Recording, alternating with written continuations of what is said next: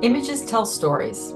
Ever wonder about the power held within a single photograph, the emotions that it evokes, the tales that it can tell? Hi, I'm Lisa Knut, Associate Creative Director here at Catch&Release. Let's dive into the exciting world of reading pictures. We will take a look at visual clues. How do you decipher them? And what can you do with them?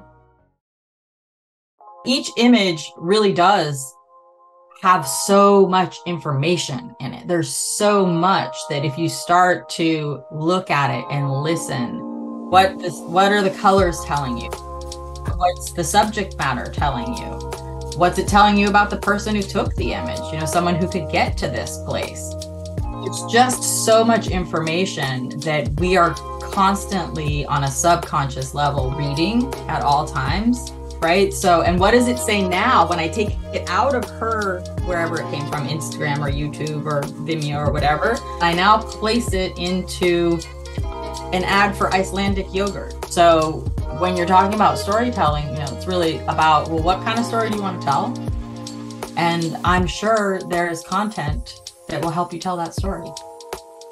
Try your own search through our creator community at catchandrelease.com/discover.